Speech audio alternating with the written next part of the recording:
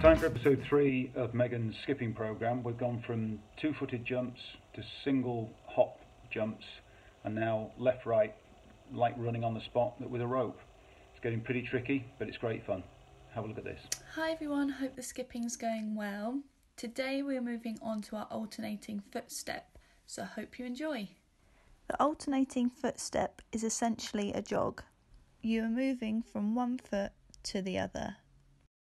You should be bouncing on the balls of your feet, knees lifting in front of your hips. Let's start practicing the footwork without the rope to start with.